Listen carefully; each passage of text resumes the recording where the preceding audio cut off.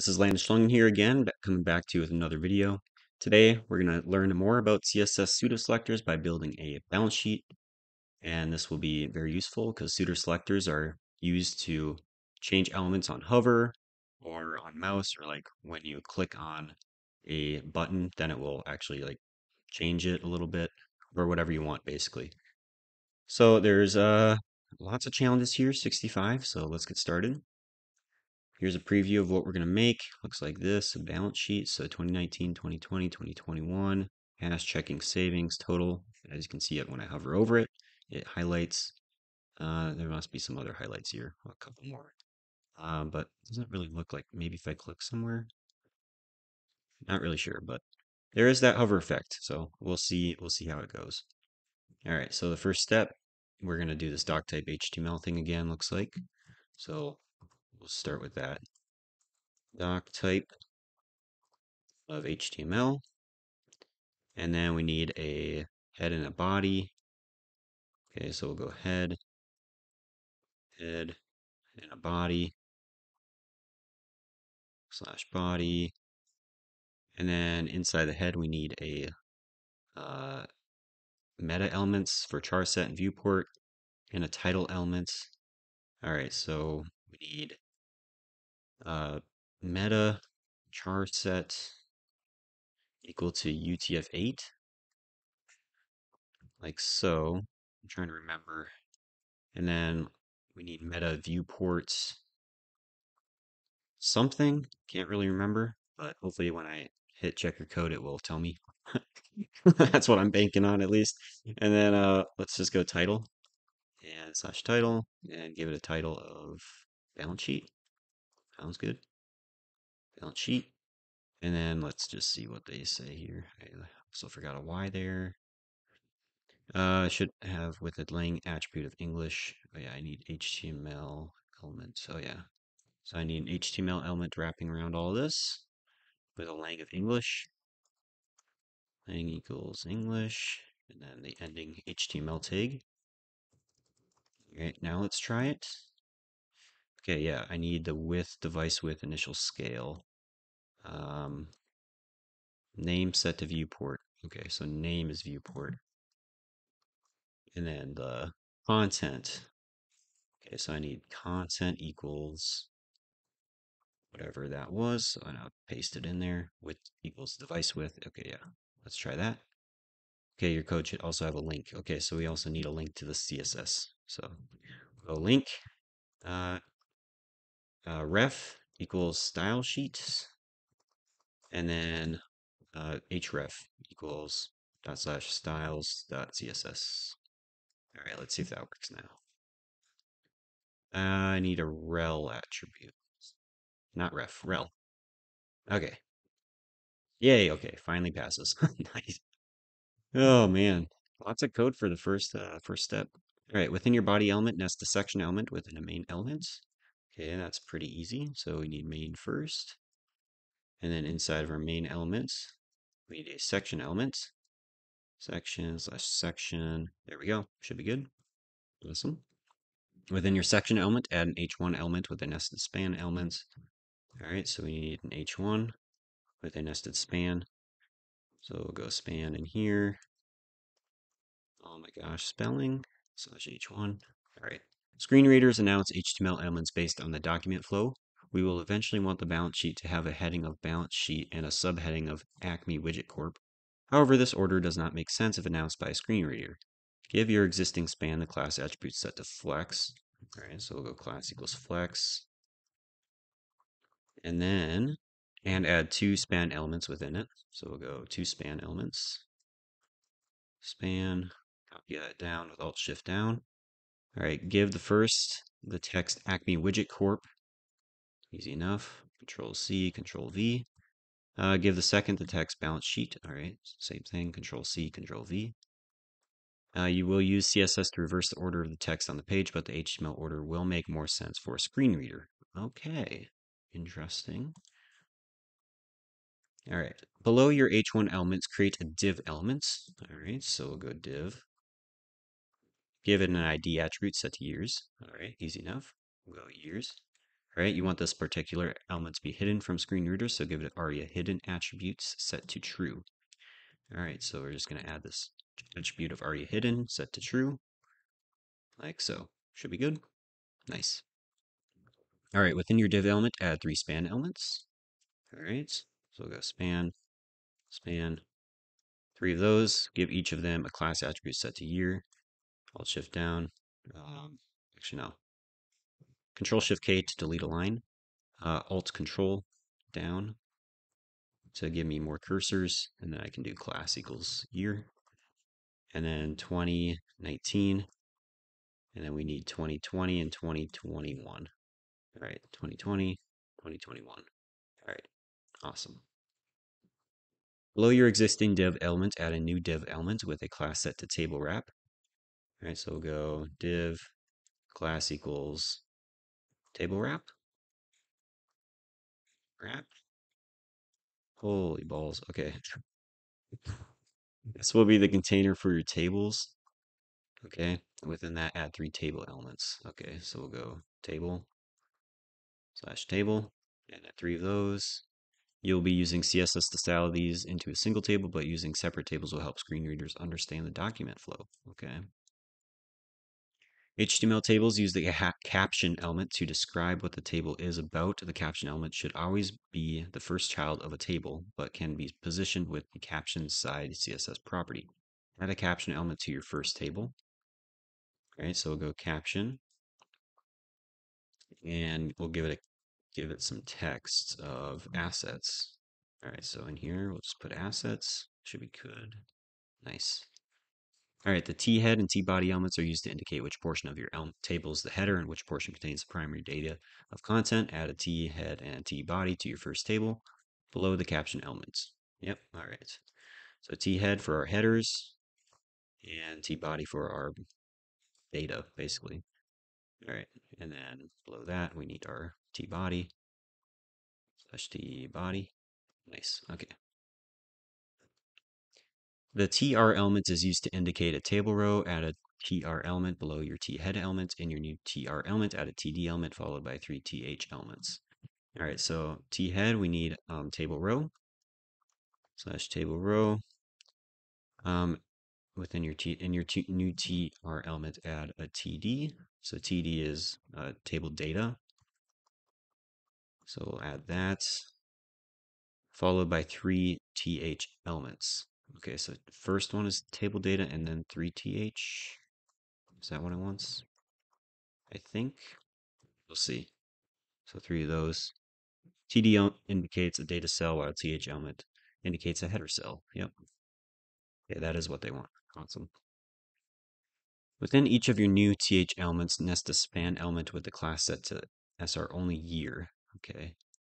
Each of your new TH elements nest a span. Okay. Give me some more cursors. Nest a span.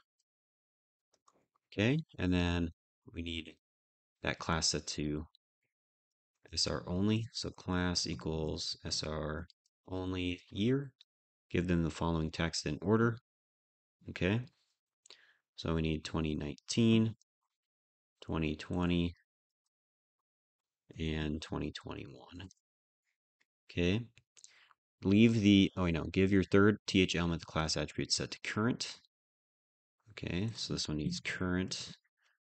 And then leave the TD element empty. This element exists only to ensure your table has a 4-column layout. Okay. Oh, what the heck? Your third TH element should have a class set to current. Oh, TH. I see. I see. Sneaky, sneaky. We need class on the TH. All right. That should be good. Nice. All right. Within your T body element, add 4 TR elements. So for table row. So it looks like we're going to have 4 rows of data. Give the first 3 a class attribute set to data. Okay. First 3 class of data. And the fourth a class set to total. All right. I thought that would work. Darn it.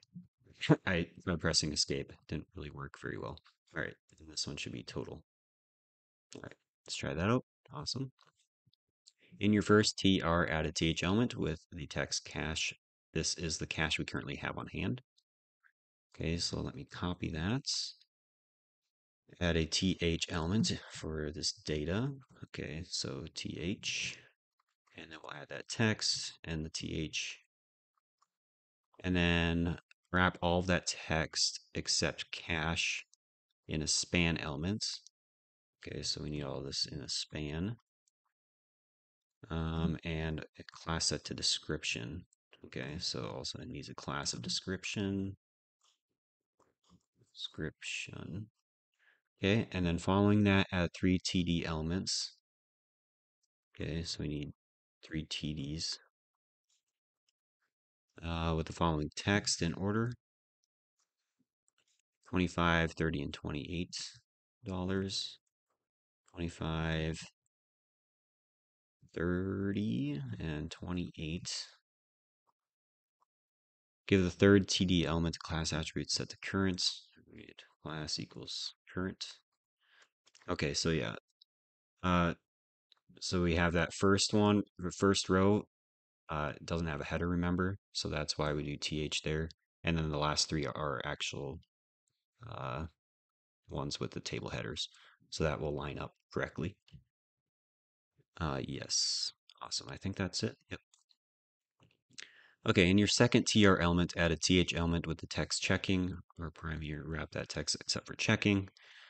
Okay. Let's just grab this part of it then.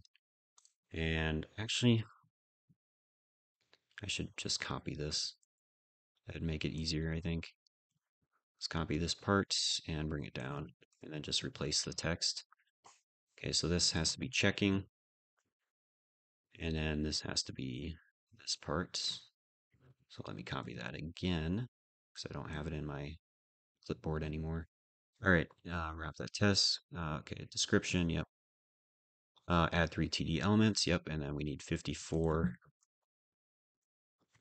Man, 54, 56, and 53, and then class of current. Yeah, okay. Pretty simple. All right, for your third, basically do the same thing, looks like. Okay, let me just grab this again. Let me grab this bad boy. Copy, paste. This time it's savings. So savings.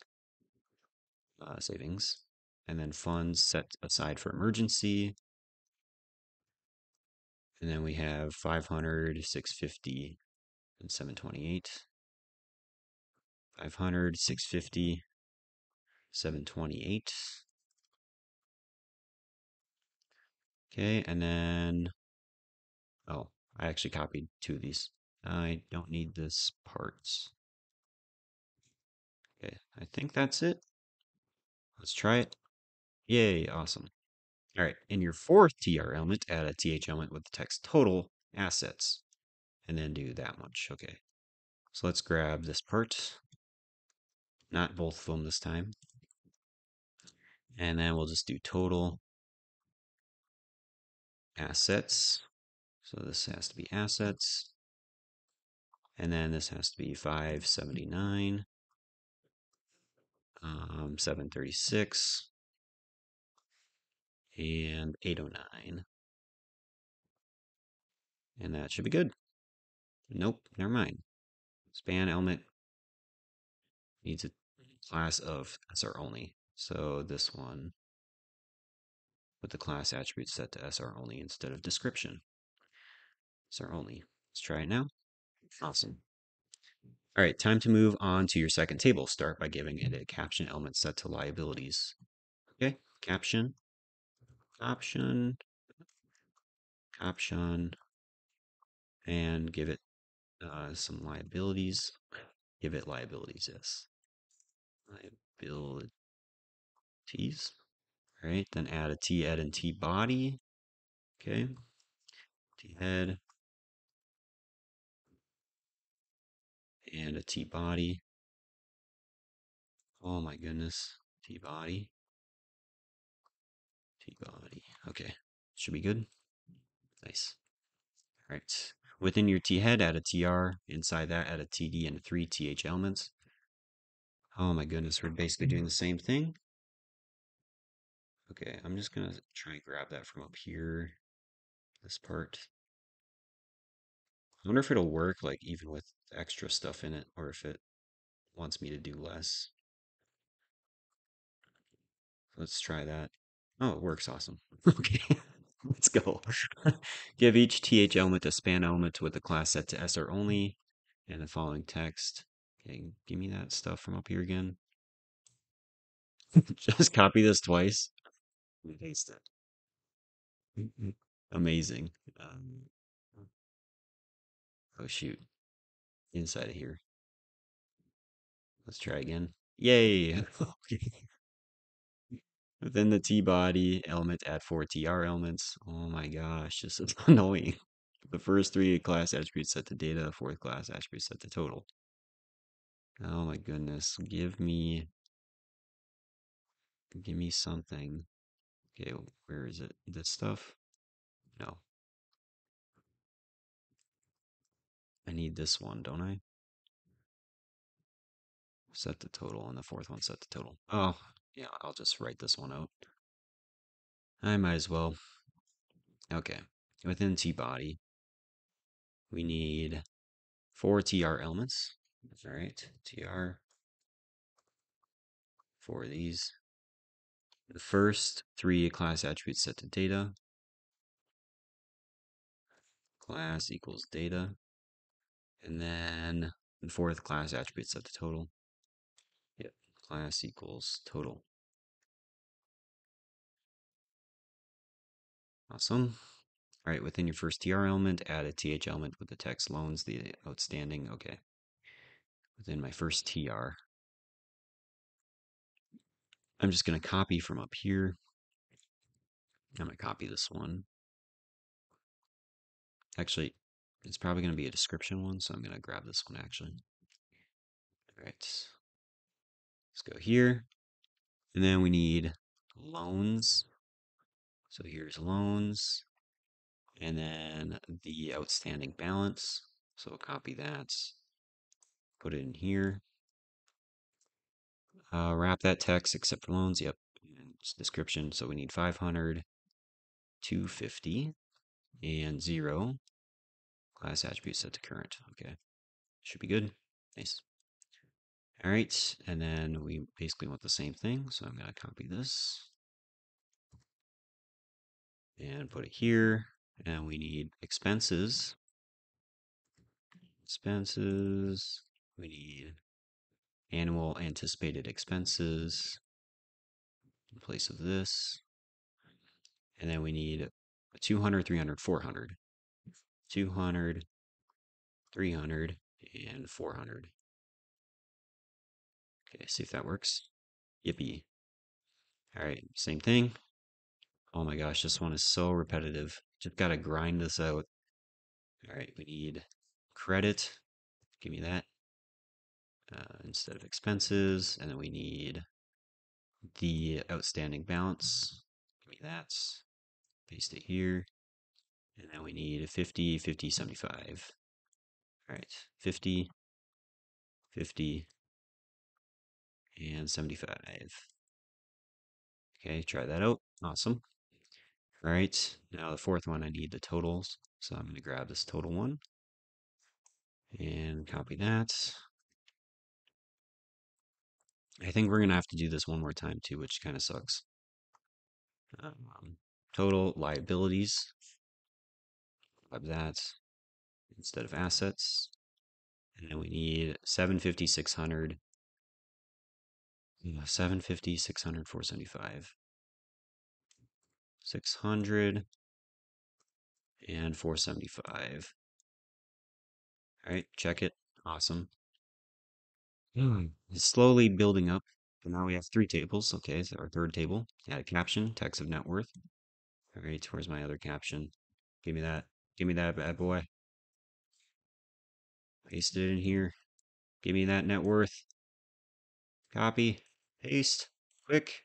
Go. Oh, I need a, what was it? I need a table head. Oh my gosh, I have to actually type that out. Okay. T head. T head. T body. T body.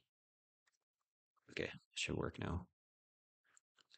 All right, within your T head, we need TR elements. Then add 3th. All right, so TR. Okay, actually, give me the copied part of this. I need TR and then TH. Yeah, okay, this one, right? Paste, check it. Awesome. Okay. Gosh darn it. Then the T body. Same thing. Gosh darn it. This is so annoying. Uh, with the class set to total, TH set to text net worth. Oh my gosh. Okay, within the T body, add a TR with class set to total. Add a TR class equals total. Slash TR. Okay. In that, add a TH with the text total net worth. Wrap net worth in a span. All right, so we need a TH with this text. And then net worth in a span, I'm pretty sure. So let's just do span there. And then inside of this, we need a class of SR only. SR only. Okay. And then add 3 TD elements, giving the third a class set to current. All right. Let's grab some TD elements here. Let's grab those guys. Paste them underneath the TH. And then we need negative 171, 136, 136, and what was the other one? 334. Let's try that out. Awesome. All right. Finally, time to style our tables. Let's go. Time to style your table. Start by resetting the box model. All right. Create an HTML selector. So we'll go HTML. And we'll go box sizing. Set to border box. Like so. Should be good. Awesome. Create a body selector and give it a font family. Okay, we'll go grab our body. Go font family of sans serif. Sans serif. Color set to 0A. 0A 23. Blue. Should be good. Awesome. All right, before you get too far into your styling, you should make use of the SR only class. You can use CSS to make elements with this class completely hidden from the visual page, but still be announced by screen readers. Oh, I see. So it's SR only stands for screen reader only. I see. Okay, the CSS you're about to write is a common set of properties used to ensure elements are completely hidden visually. The span class, okay, selector. So I'm guessing I'm going to have to use that. Paste that in. We'll select any span element whose class includes SR only. Create that selector and give it a border property set to 0. Okay, so border of 0. Let's see if that works. It seems like it does. Awesome. Okay. The CSS clip property is used to define the visible portions of an element. Set the span class director to have a clip property. All right, so we're going to go clip equals this rect of 1 pixels everywhere. All right, the clip path property determines the shape the clip property should take. Set both the clip path and WebKit property to value of inset 50%. Okay, so we'll go clip path of that value and WebKit kit path. WebKit clip path set to insets 50%. Not really sure exactly what that does, but they want us to do it. All right, now you need to size these elements down. Give your span a width and height property set to 1 pixel. So width of 1 pixel, height of 1 pixel. Anything change? I don't see anything change. To prevent text content from overflowing, give an overflow of hidden. All right, overflow of hidden and a white space property of no wrap. Okay, let's try that out. Awesome. All right, finally, we need to take these hidden elements out of the document flow. All right, so I think this is when we'll actually see a change. Do position property set to absolute. All right, so position set to absolute. And a padding property. Yeah, something changed there. What changed? We are missing something. The heck is... Okay, I don't... Something's changing. I don't think any text is actually getting hidden, but like some space is... Okay, I don't know. All right, we'll go padding of 0 and a margin of -1 pixel. Okay. This will ensure that not only are they no longer visible, but they are not even within the page view. That's a lot of CSS for just that. That's weird. All right, time to style your table heading. Create an H1 selector. All right, give it a max width property of 37.25 rem and a margin property set to 0 auto.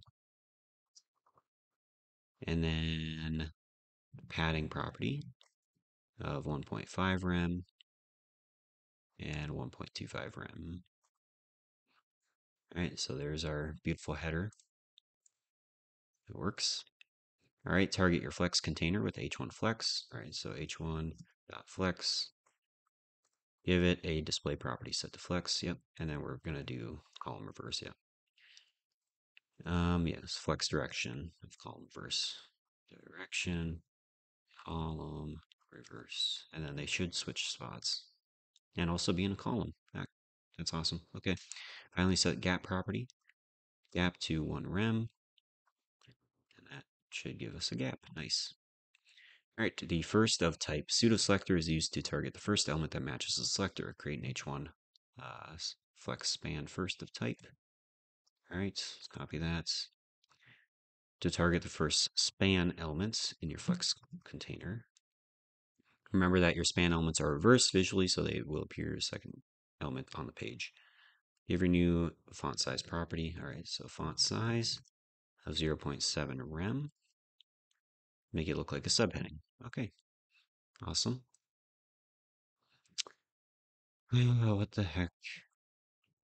Font size M, no R. Awesome. The last of type pseudo selector does the exact opposite. It targets the last element that matches the selector, creating H1 last of type selector. All right, easy enough.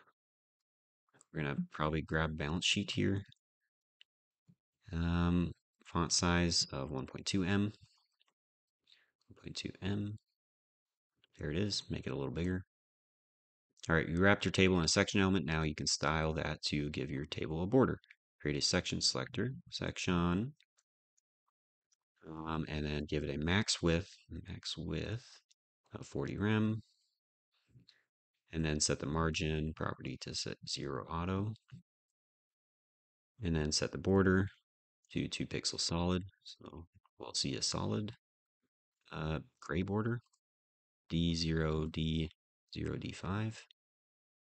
Yep, so there's our gray border. Cool. All right, the last part of your table heading is your years. Create a hashtag years selector. So we're grabbing it by its ID. And enable flexbox, so display flex. Justify the content to the end, so we'll go justify content end. And then make the element sticky. And make the element sticky by doing top of 0. Maybe that'll work. Oh, flex end. Not just end, flex end. And then position. Oh, position of sticky. I see. Yep. Position sticky. Now it should work. Awesome. Okay. Now apply some color to your years. Make the text hashtag FFF and the background to that. So sticky, I think. Well, it doesn't really scroll, so I can't really show, but if I were to scroll, I think it will like stick to the top. I think that's what that does. All right, so we're going to need color Oh, make the text white. So we'll go hashtag FFF and background color of this hashtag 023. So just paste that in. Awesome. Give it a nice header. Calc function is a CSS function that allows you to calculate a value based on other values. For example, you can use it to calculate the width of the view port minus the margin of an element. Okay, yep. Ensure your years do not get hidden by setting a z-index of 999, then give it a margin of 0. Okay. Make sure our years don't get hidden, so we need a z-index of 999, and give it a margin of 0, -2 pixels, 0 on the y, -2 on the x, and then padding of 0.5 rem, and calc, so the top, wait, no, on the right, 1.25 rem plus 2 pixels, and 0.2, wait, no, 0.5 rem and 0. Okay, that looks pretty cool. Pretty good, pretty good. All right, style the text within your years element by creating a hashtag years span class selector. All right, so let's do that. The span class syntax will target any span element that has a class attribute set, regardless of its value. Okay, give your new selector a bold font. All right, so we want font style, bold, or no, font weight, oops, font weight, bold. And a text aligned to the right. So we'll go text align right. Did that do anything? My goodness. Span class width property. Oh, I need a width. Oh, width of 4.5. Yeah, you're right. Okay. Width of 4.5 rem. Okay. I see. That was this. Awesome. All right. You wrapped your tables in a container with the table wrap class. Create a selector for that class. Okay. So table wrap. And then give it a padding of 0. Oh, 0.75 rem, 1.5 rem, and 0.75 rem. All right, should be good. Nice. All right, before you start diving into the table itself, your span elements are currently bolded. Create a span not SR only, and give it a font weight property set to normal. Font weight of normal. All right, the not pseudo selector is used to target all elements that do not match the selector. In this case, any of your span elements that do not have the SR only class. This ensures that your earlier rules for the span selector are not overwritten. Okay, cool. Rather than having to constantly double check you are not overwriting your early properties, you can use the important keyword to ensure these properties are always applied regardless of order to specificity. Give each property selector an important keyword. Do not change any values. Yep, so after all of these, we can just add important, and that will always be applied because it is important, obviously. So all of these, we just got to add important, and it should be good so that they will not be overridden. Overwritten. Yeah. Okay. Now that you have added the important keyword, you can remove the SR not from your selector. Yeah, I can just do span. And it should basically do the same thing. All right, create a table selector to target your tables. All right, set the border collapse property to collapse. All right. So let's grab our table. Set border collapse to collapse. And yeah, makes it a little smaller, which will allow cell borders to collapse into a single border instead of a border around each cell. Also set the border properties to 0. Border to 0. We almost always use border collapse for tables. Ensure your table fills its container with a width property set to 100%. Right, yep. Also width 100% is pretty useful. And then position it relatively. Position relative, and a top margin of 3M. So go margin top of 3rem. Cool. So there's space between the tables. Next, you need to style your caption elements to look more like headers. Create a table caption selector. Okay. Give me my cursor. Table caption. Set the text to have a color. Okay, so color of hashtag 356 EAF. And then a size, so font size of 1.3 M and a normal weight, so font weight of normal for our captions. So now assets, liabilities look pretty cool. Now give the caption an absolute position and shift them from the top and 0.5 rem from the left. All right, absolute position. So position, absolute, then shift them from the top. So top of negative 2.25 rem and left of 0.5 rem.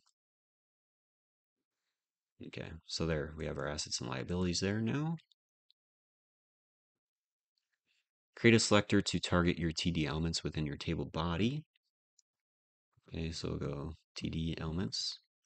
Give them a width to fill the viewport. So width of 100% with a minimum and maximum of 4 rem. So min width of 4 rem and a maximum. Okay, 4 rem. Whereas this approach ensures that the width is fixed, whereas setting width specifically would allow the elements to shrink to a container because we are using Flexbox.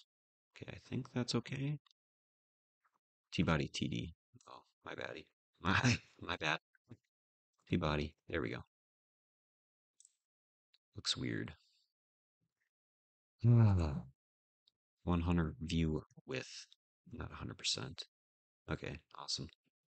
All right, now target the TH elements within your table body. So T-body, TH, and give them a width of the entire container less. Okay, so 100% is the entire container less 12 rem. So does that mean calc? I'm guessing it wants us to use calc here. So 100% minus 12 rem, like so. Let's try that. Hey, it does work. Awesome.